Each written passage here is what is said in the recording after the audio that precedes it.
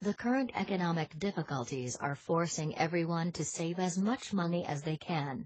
Car owners and drivers are also cutting down on expenses to save money.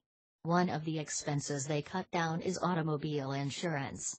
Aside from looking for cheap car insurance, owners can do something to lower their premium payments.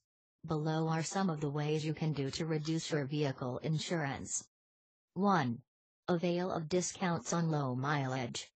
If you only use the car on short trips, this may qualify you for a discount from your automobile insurance provider. Vehicle owners and drivers who participate in carpools are also eligible for this particular discount. 2. Buy your auto insurance through group insurance plans.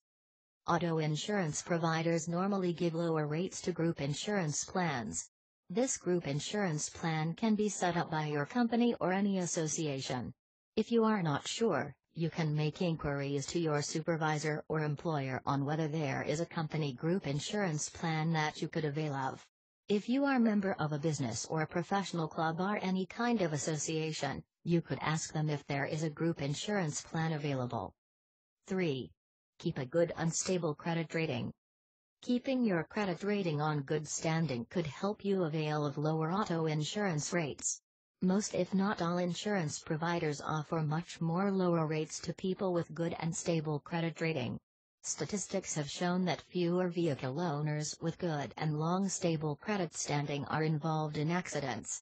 You can start by checking your credit standing and then try to increase your score. 4. Safe driving can get you discounts on auto insurance. Car owners and drivers who have not been involved in accidents or have not gotten a traffic violation ticket for a certain number of years can qualify for lower auto insurance rates. And if you have also successfully passed a defensive driving course, that can also entitle you for an insurance discount. 5.